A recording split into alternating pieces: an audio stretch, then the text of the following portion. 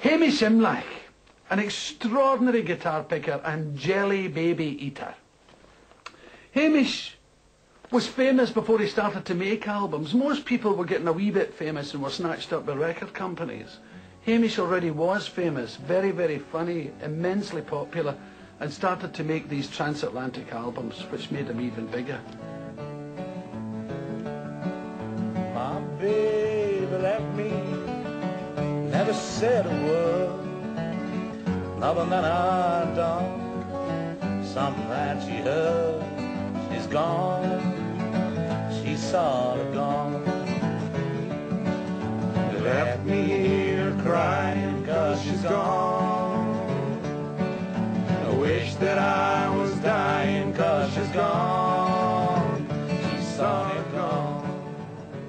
Hamish Imlach was the first person I ever saw play in Hull, and I took lessons there by Archie Fisher.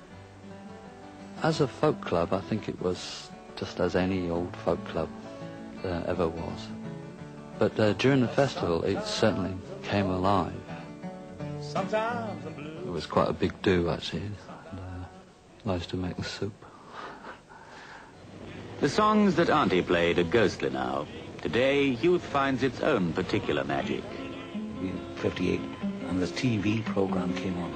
It's called The Guitar Craze. And then this young guy with a earring, you know, sat and looked like a bombed out lot, who played fingerstyle Cry Me a River, which I proceeded to do.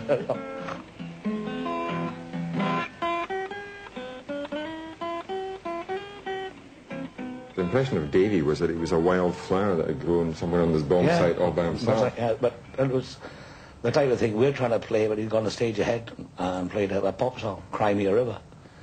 It would take me the next year to get the chords of that alone. 6 months after he started playing the flaming guitar. That was the depressing bit when we met him.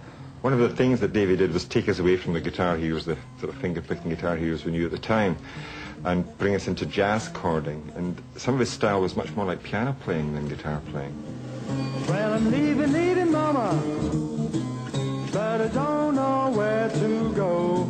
Well, I said I'm leaving, Mama, but I don't know where to go. I'm imposing a kind of classical jazz technique is the way it started off. And then he applied that away from the blues to traditional music.